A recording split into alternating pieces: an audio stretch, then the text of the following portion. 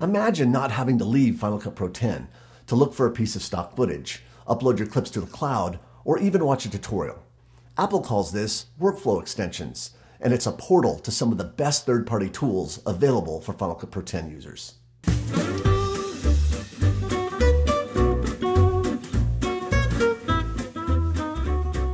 There's a new window in Final Cut Pro 10.4.4 that I'm calling the Magic Window. Actually, it's called the Workflow Extension window, but I'll get to that in a minute. If you look at the toolbar in the upper left of the UI, there's a button that looks like a puzzle piece.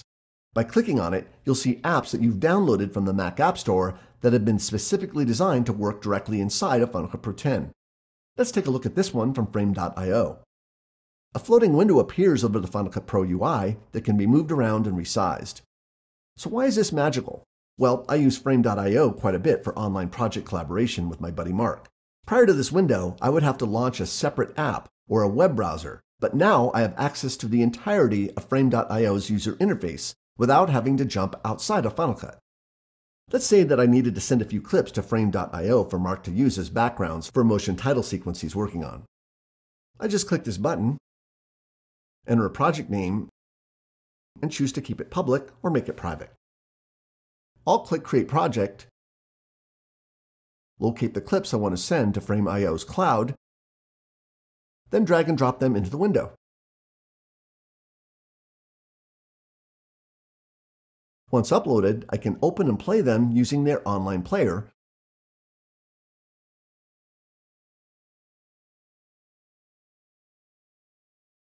then use Frame.io's amazing commenting and annotation tools for Mark to view on his end of the web. I can also go the other way. Let's say I'm working on a project and I need some B-roll clips that my production team is shooting in the field. I'll create an event and name it Vineyard B-roll. Then locate the project they created, then select all the clips I want and drag them directly into my event. The files are downloaded in the background, and soon I'll have full-res camera original media to work with in my project.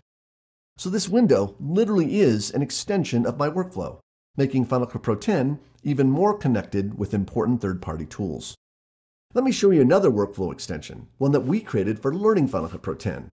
I'll click the Ripple player icon, and our Getting Started in Final Cut Pro 10 tutorial app appears in the window. You just pick a subject from the menu along the left, and the movie plays in the viewer to the right. You can also resize the window to your liking, placing it anywhere that's convenient for following along.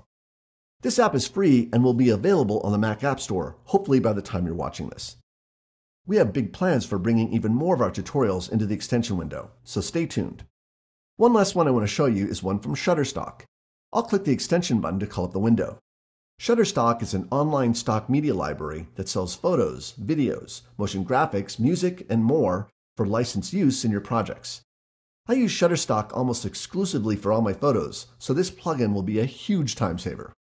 By the way, you can have multiple extension windows open at the same time and access them at the bottom of the window menu. I'm going to close them so they aren't in my way.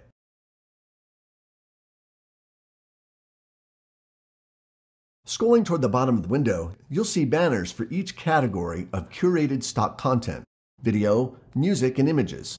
I'm looking for a background for a title I'm creating, so I'll open Images, then open the Grunge collection. I like this one.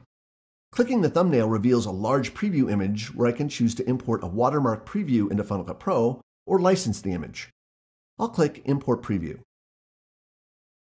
In Final Cut Pro, a Shutterstock library is automatically created and the photo is imported into an event labeled Images. By the way, the library is saved into your Home User Movies folder.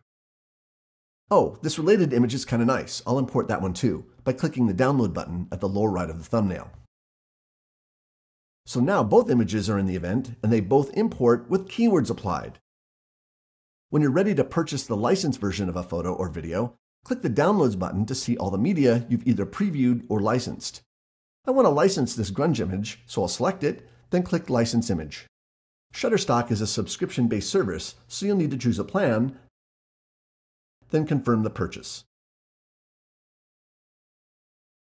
A new keyword appears in the event labeled Licensed, and selecting it reveals the high-res photo I just purchased.